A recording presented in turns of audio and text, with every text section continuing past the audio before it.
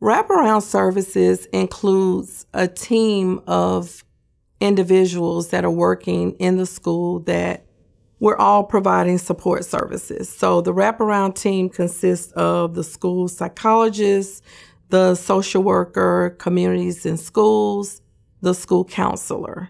And we all work together along with the administrators to address various needs that students have. There's a list of students that the school identifies as having needs in terms of support services.